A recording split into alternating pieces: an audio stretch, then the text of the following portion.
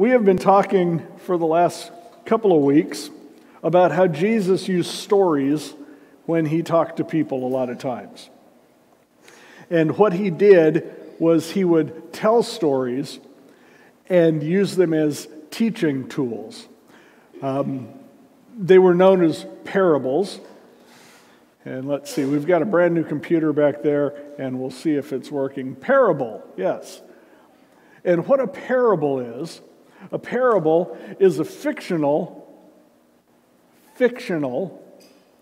earthly story that is used to demonstrate a heavenly or spiritual principle.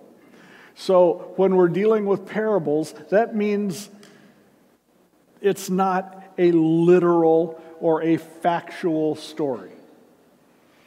A lot of times we church folks know that the Bible is true, so we think that everything in it is a historical or a philosophical or a scientific fact. And that's not the way it was written. That's not what it's for. This is a fictional earthly story used to demonstrate a heavenly or spiritual principle. And we've been talking specifically about something called the parable of the sower in the Bible. Now, sometimes I got to remind people that it's the text of the Bible that is inspired by the Holy Spirit, not the helper things that we put in. And there is no title of this story in the Bible the way it was originally written. We put that in there so we'd know where to find stuff. Did you know that there are no verse numbers in the Bible? Those were put in there to help us find stuff. There are no chapter numbers in the Bible. So that is not the inspired text. This is called the parable of the sower, but we decided that it really should be called the parable of the four soils, because that's what it is focused on. And Jesus told this story in Matthew chapter 13. It's also in the book of Mark. It's also in the book of Luke. Jesus said he told many stories in the form of parables, such as this one. Listen! A farmer went out to plant some seeds. He scattered them across his field. Some seeds fell on a footpath. The birds came and ate them. Other seeds fell on shallow soil with underlying rock, and the seeds sprouted quickly because the soil was shallow. But the plants soon wilted under the hot sun. Since they didn't have deep roots, they died. Other seeds fell among thorns that grew up and choked out the tender plants. Still other seeds fell on fertile soil, and they produced a crop that was 30, 60, even 100 times as much as had been planted. Anyone with ears to hear should listen and understand. Now, we also need to remember that Jesus didn't tell parables so that everyone would know exactly what he was talking about.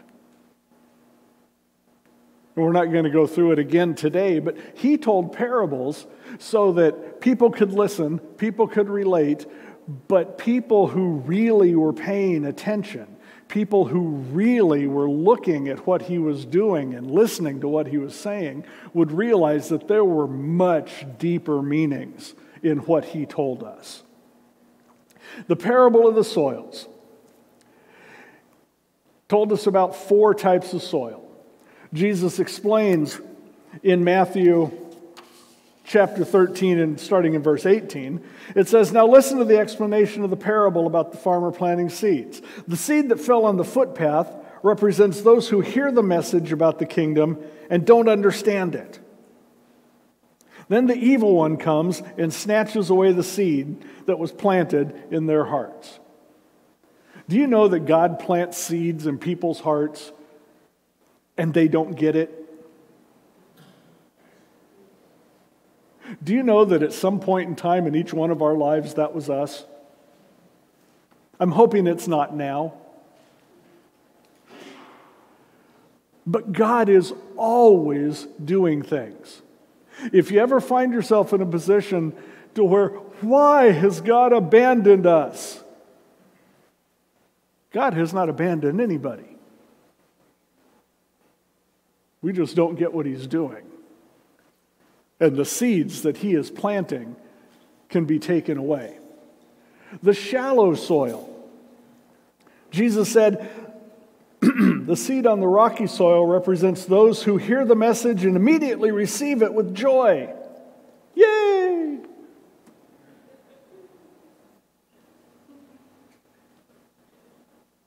God wants you to be healthy. Yay! God wants you to prosper. Yay! If you follow God, everything in your life from that moment on will be perfect. No.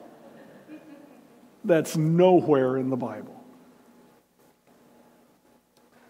They immediately receive it with joy, but since they don't have deep roots, they don't last long. Sometimes we hear stuff and we really like it, but it requires things of us we're not willing to give. And we're a little shallow and it goes away. They fall away as soon as they have problems or are persecuted for believing God's word. The thorny soil. Jesus says it represents the seed that fell among the thorns are those who hear God's word, but all too quickly the message is crowded out by the worries of this life and the lure of wealth, so no fruit is produced. Sometimes we receive the seed of God's word, but we're so distracted by the things going on around us. We're so focused on our goals and accomplishing what we want to accomplish that the seed that God gives us doesn't produce any fruit. Because we're not supposed to be focused on the world we live in. We're not supposed to be focused on the things going on around us. We're not supposed to be focused on what we want. We're supposed to be focused on Him. So finally, he gets to good, fertile soil. And he says the seed that fell on good soil represents those who truly hear and understand God's word. You know that hearing and understanding are two different things? I sat in 4 years of Spanish classes in school. And I heard every word that was said. And at the end of 4 years of Spanish, I can almost ask where the bathroom is.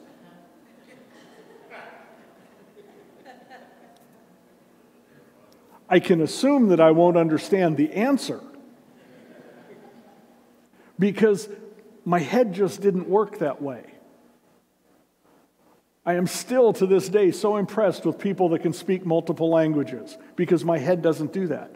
I heard it, but I didn't understand it. When we hear God's word and we understand God's word, Jesus says when we do that, we can get a harvest of 30, 60, even 100 times as much as had been planted. Can you imagine having your life produce 30 times what God has planted in it? Well, what about 60 times?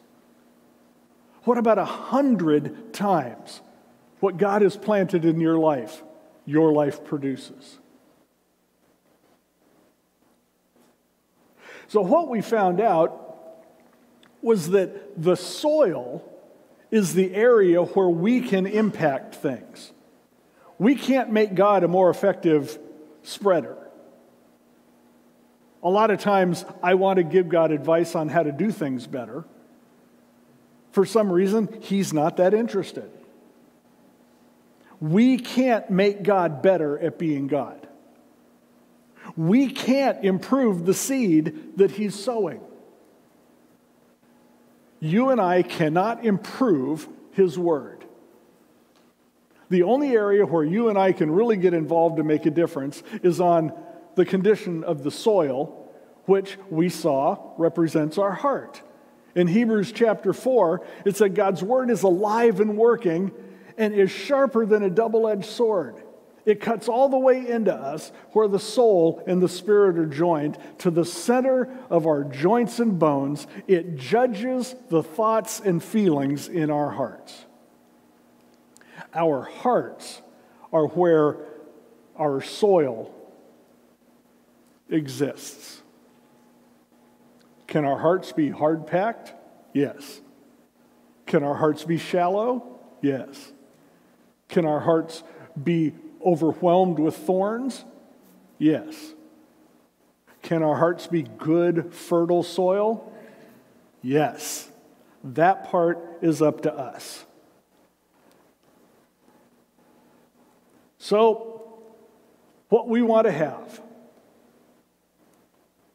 We want to have eyes to see. Folks, that's up to us.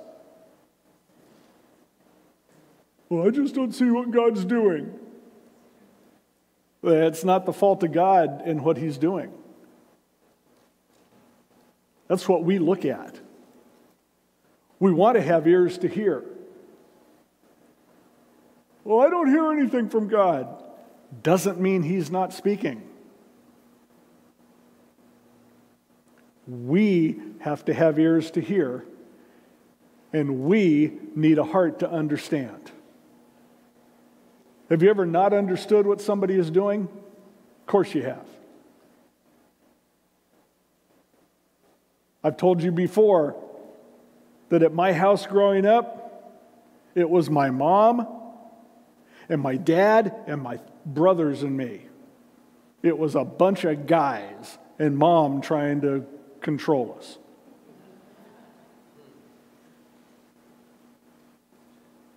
I had no idea how women worked. They made no sense to me. Wait, you mean you say something to them and they cry? I thought they'd just punch. That's what we do. Well, see, we have to learn to understand sometimes. And one of the most effective ways to do that is simply to ask. I've got no problem saying, God, I'm not sure what you're doing here. Can you help me out? And the book of James says that whenever we lack wisdom, we can ask God for it. He loves to help us understand things. My daughters had either the fortune or the misfortune, depending on what kind of mood they're in, of growing up with a dad who is a teacher. They learned to be very careful when they asked questions about how things worked, because I'll explain it. When I say, when you load the dishwasher, you do it this way. And if they said, why? I'll tell you. I'll explain it to you. I figured out years after we had been dating that Rhonda figured out how to deal with my moods or my irritations and stuff. And when I was really annoyed at something and I was complaining about something, she would ask me a question about how a car worked.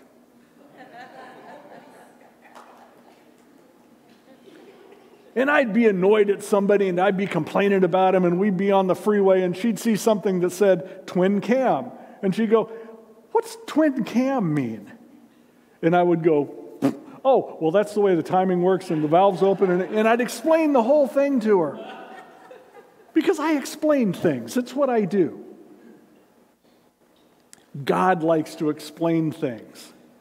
So we want to have eyes to see, ears to hear, and a heart to understand. In other words, we want fertile soil. What is fertile soil? Eyes to see, ears to hear, and a heart to understand. That's what we want. I'm starting to figure out that that's the most important thing that I can look for. Having fertile soil is something that I need to make a priority in my life. Now, a lot of times we like the fertile soil idea because it makes us look spiritual. We like to look spiritual, especially on Sunday morning at church. We like when people around us think, oh, they're really on the right track. See, I grew up at church. I know what the rules are at church. When I was a kid, you dressed up. It's a phrase we don't hear much anymore, but you had Sunday clothes. And if you wore your Sunday clothes on the other days of the week, you were in trouble. Because those were your Sunday clothes. And when you got to church, it does not matter what was going on at home. It does not matter what was going on in the car. It doesn't matter what was going on in the parking lot. Shut up and smile.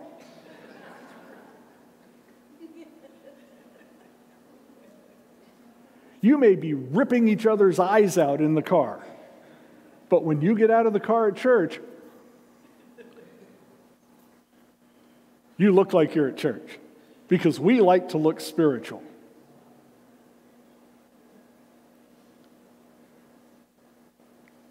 That's been going on as long as there have been people. We like to look good. We're not so concerned with whether or not we are good, but we like to look good. Jesus dealt with this when he was walking around. And he wasn't particularly fooled. He said, those who exalt themselves will be humbled. Those who humble themselves will be exalted. So if I'm the type of person that likes to walk around and make everybody think I know it all, I'm going to be humbled. Last week we talked about how much it hurts to be humbled. But if you're the type of person that can walk around being real and not lifting yourself up, you are the type of person that God will exalt. It's always better to be good than to look good. Peter talked about this in his first letter in 1 Peter 5. Peter says, humble yourselves under the mighty power of God, and at the right time, he will lift you up in honor. Honor only matters based on who's giving it.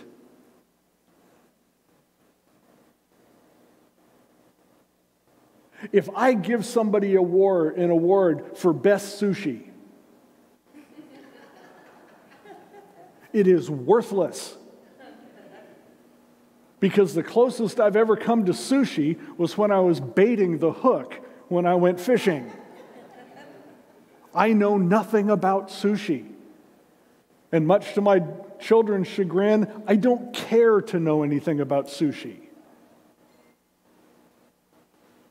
To me, it's just not natural. Now, we people are weird about food. I was reading about a lady who went into a restaurant, and the restaurant had their own deli.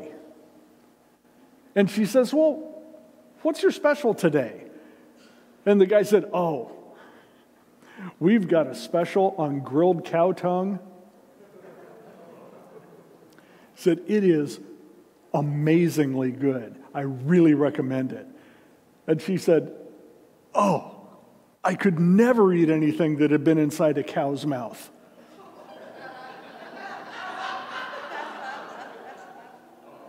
And the waiter said, okay, what can I get you? And she said, how about a couple of eggs?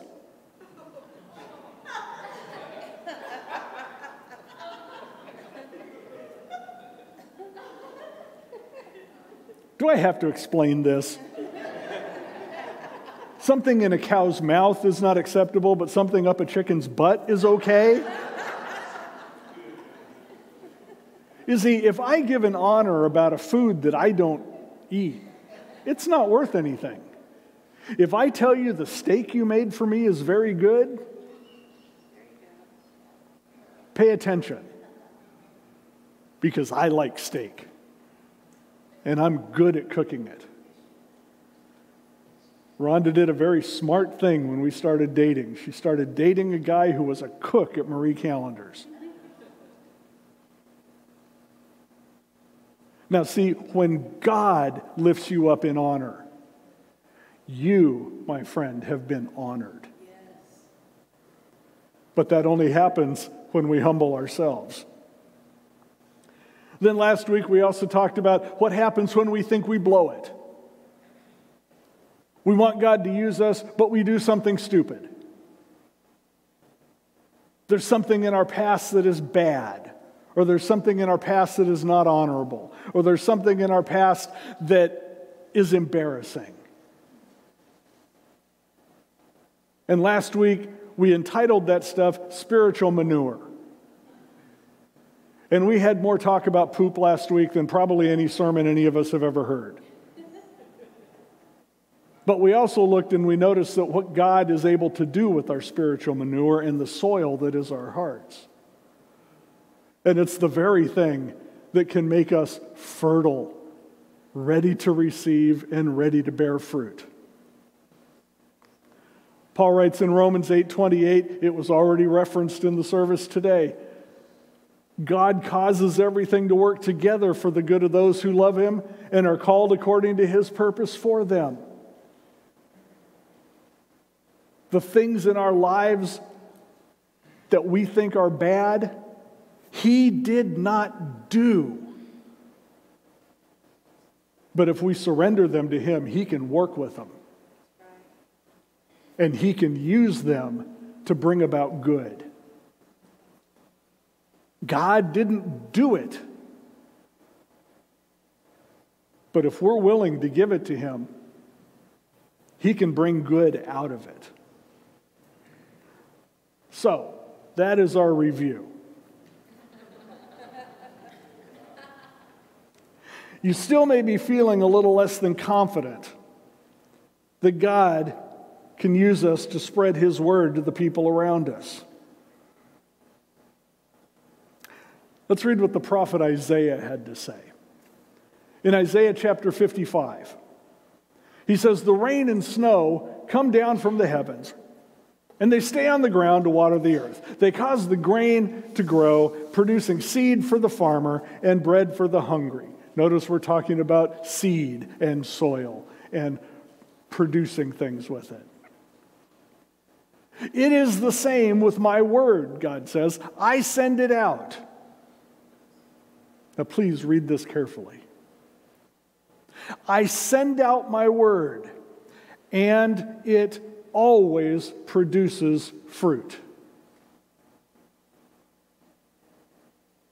It will accomplish what I want it to, and it will prosper everywhere I send it." We're going to read that again. "It is the same with my word. I send it out, and it always produces fruit. It will accomplish all I want it to, and it will prosper everywhere I send it." The problem is not God's word. When God sends out His word, it always produces fruit. The question for me is, do I want it to produce fruit through me?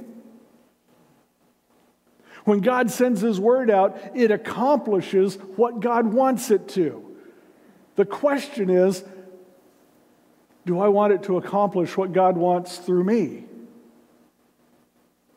When God sends His word out, it prospers everywhere He sends it. The question is, do I want to prosper when God sends His word?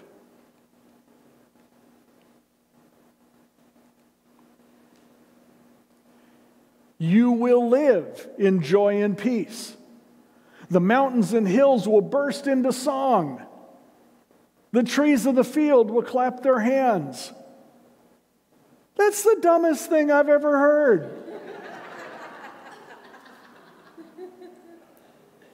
But I can also see a children's cartoon. And I can see mountains and hills bursting into song. I can see trees so happy they're clapping.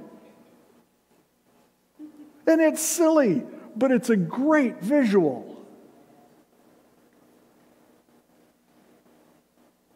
How powerful is the Word of God? It can change the nature of the world around us. Because I've lived in Riverside a long time, I have yet to hear Mount Rubidoux burst into song. Yeah, I've seen it burst into flames every 4th of July.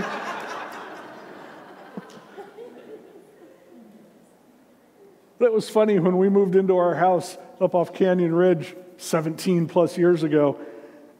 Jeff Moss and I were standing out on our deck and we were looking around the valley in Riverside. And one of us said, I wonder which one of those hills is Mount Rubidoux. And we were looking. And Jeff said, do you suppose it's the one with the big cross on the top of it? Yeah, I guess that's probably it. God's Word can change the nature of the world around us. The trees of the field will clap their hands.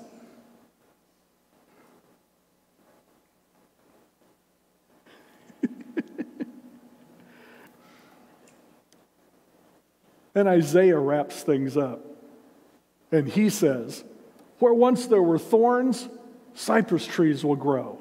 Thorns, you mean like the stresses and the worries of this world that can choke out what God is trying to do if we let it? Where once there were thorns, cypress trees will grow. Where nettles grew, myrtles will sprout up. These events will bring great honor to the Lord's name. They will be an everlasting sign of His power and love. And I don't have a clue what nettles and myrtles are. So instead of going by and going, I don't know what that means, I looked them up. A myrtle. It's an evergreen shrub. It has shiny leaves, white or pink flowers, and blackberries. They are very attractive, they are pleasant, and they smell good. Nettles. Well, there are 6 subspecies. 5 of them have hollow stinging hairs called trichomes on the leaves and stems, which act like small hypodermic needles, injecting histamine and other chemicals that produce a stinging sensation upon contact. Where nettles grew, myrtles will sprout up.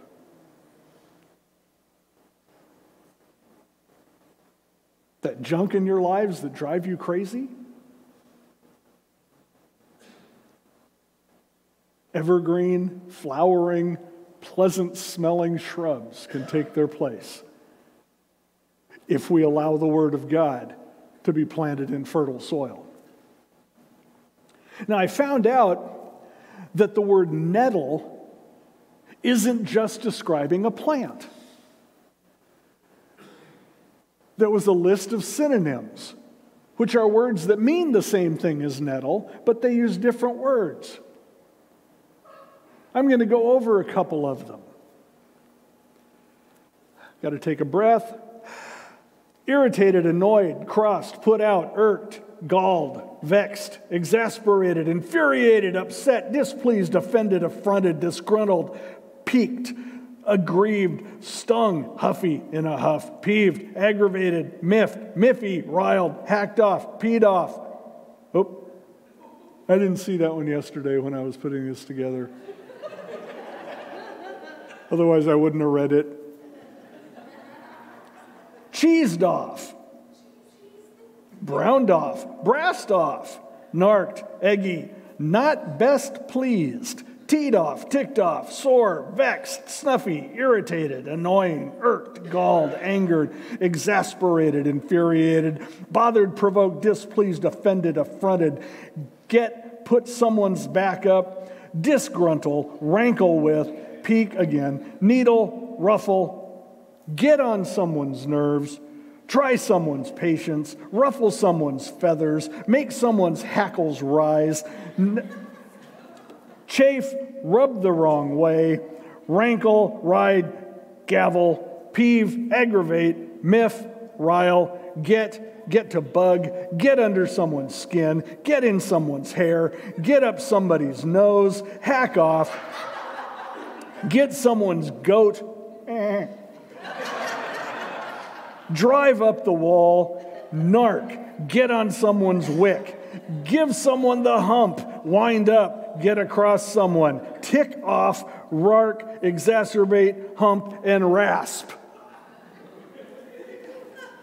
We as people have put a lot of thought into what a nettle makes you feel like.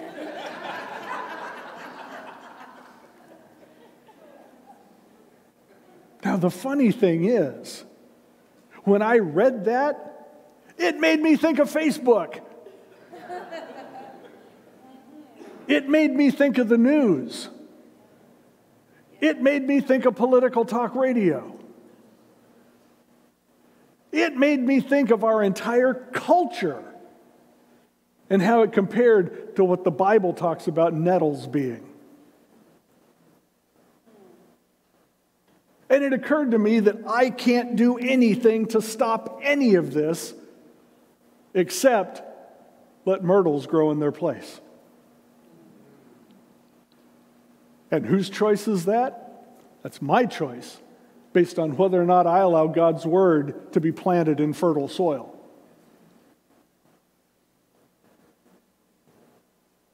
The thorny soil is where we focus on this stuff, not God's word.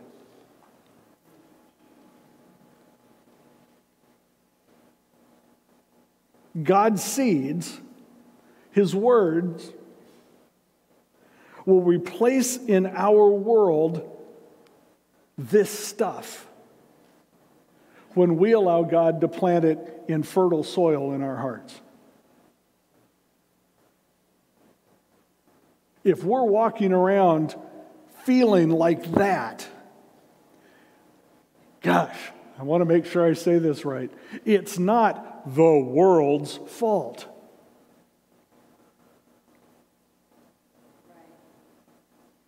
We're the ones in charge of our soil. You know, there are people that walk around feeling just like that who look amazing.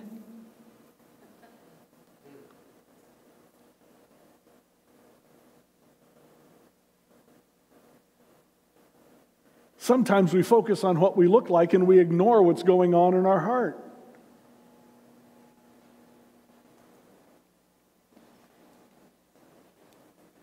Now, I know this sounds pretty drastic. I know this sounds a little unbelievable. God couldn't really use me to change things, could he? Well, look at what the Apostle Paul wrote in Ephesians chapter 3.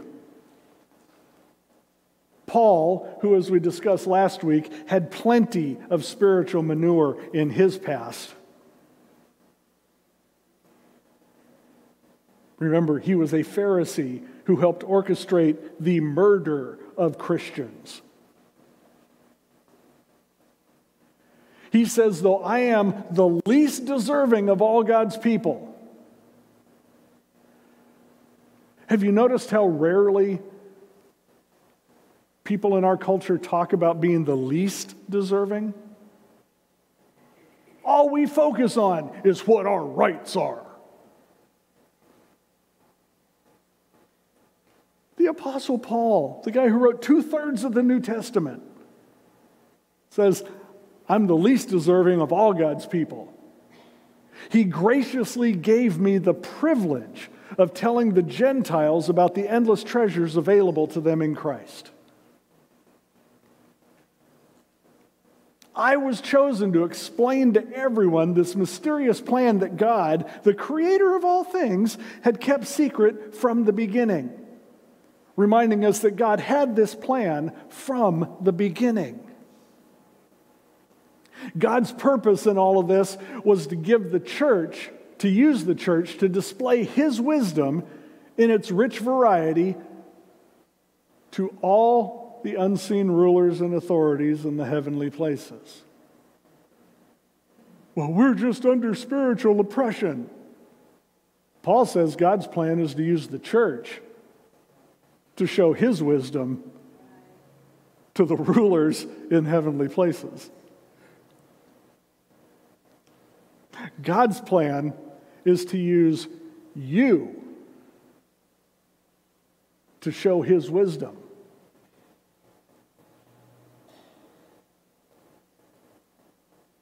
It's amazing how quiet it can get in here.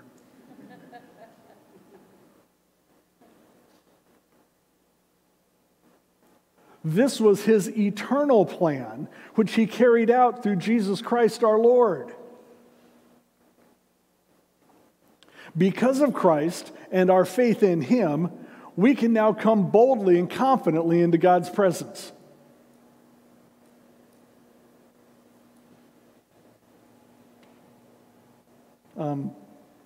God, are you busy? You know what I think's funny? My kids almost never say, "Hey, Dad, you busy?" When I answer the phone, a lot of times I don't get to talk for the next 3 minutes or so. Because they know that there are almost no things around who are more important to me than what they have to say. Now, I am not eternal.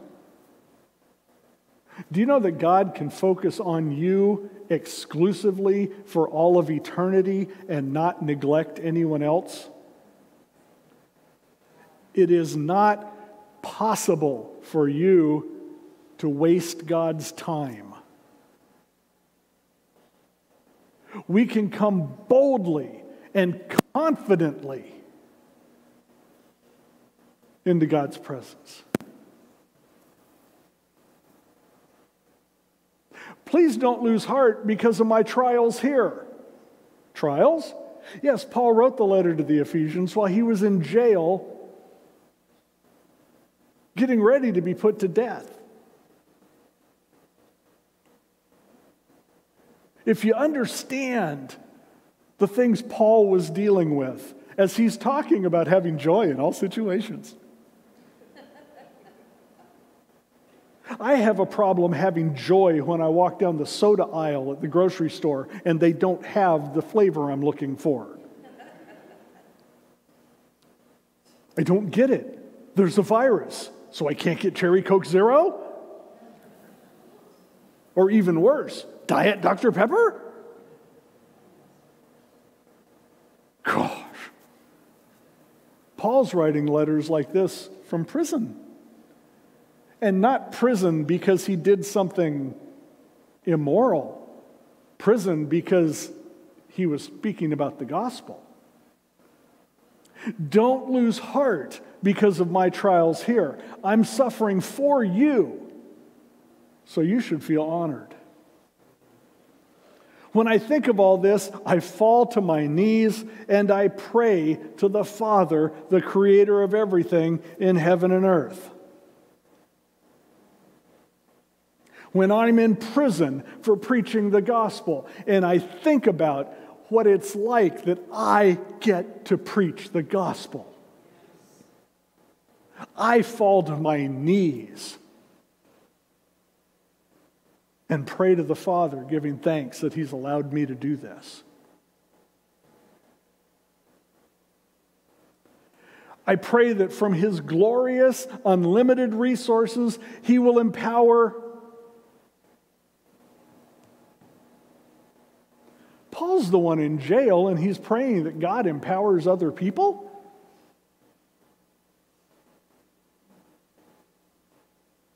Paul's the one in dire need, and he's praying that God's blessing and provision will go to the people he's talking to.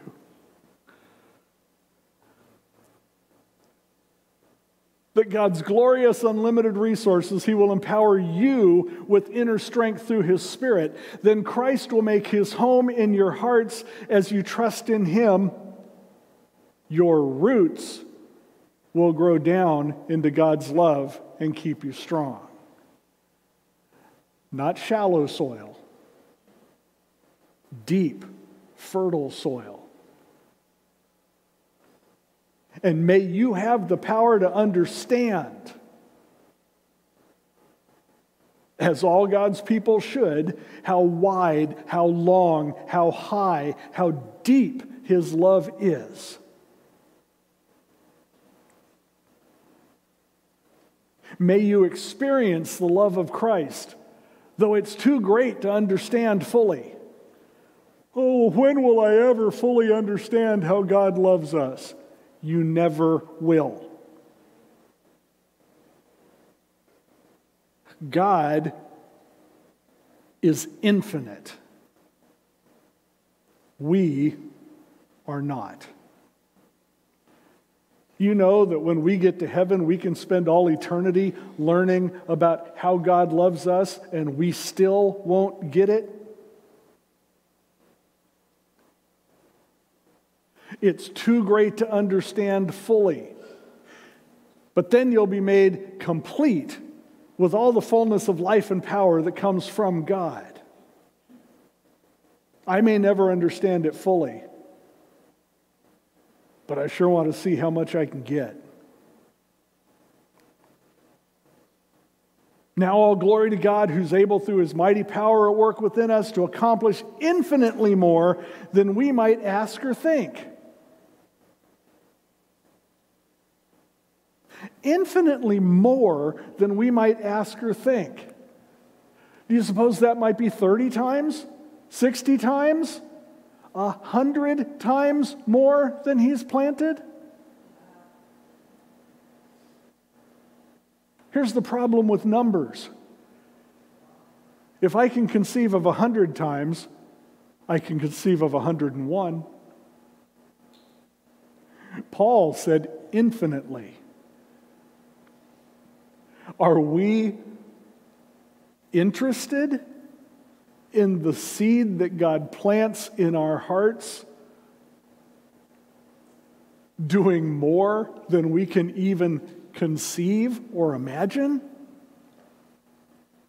You remember when Jesus said that ridiculous thing about my followers would do even greater works than me? Do you suppose He meant it?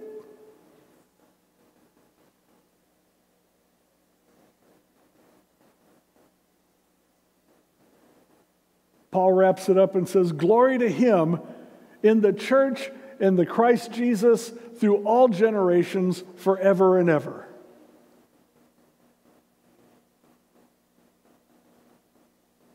Paul seems to understand and want us to understand what allowing our hearts to be good soil to receive the seed of the Word of God means.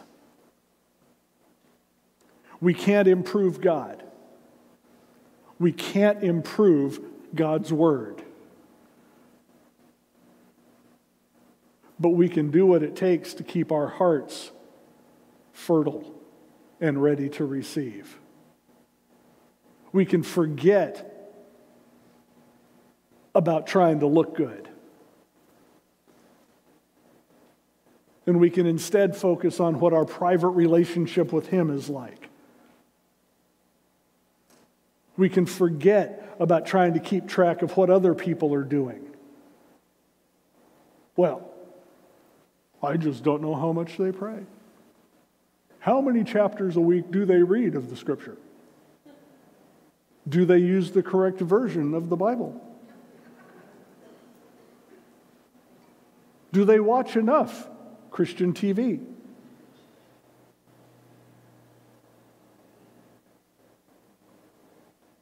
I hate to say it, but if that's the standard, I'm in trouble.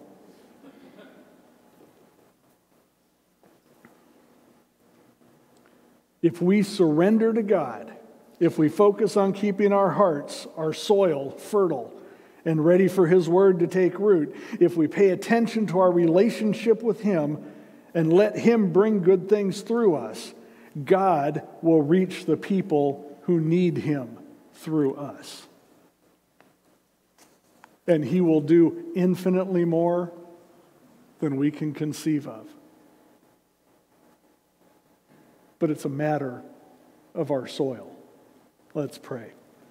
Dear Heavenly Father, thank you for today. Thank you, Father, for patiently helping us learn that it is our relationship with you, it is our heart that determines what you are able to do. We're the ones who choose what kind of soil we are. And Father, I am so happy that my family here at Bethel wants to be good, fertile soil. My family here at Bethel wants to be the kind of soil that you can plant seed in, and that plant will bring a 30, 60, even 100-fold return on what you planted. We want to be the ones that you use to reach the people around us. So, Father, as we continue to go through this weird time, we know that you are with us. Your Spirit is walking with us every step, and we can trust you. We can focus on you. We can quit trying to look good to the people around us. We can focus on our relationship with you. And I pray all this in Jesus' name. Amen.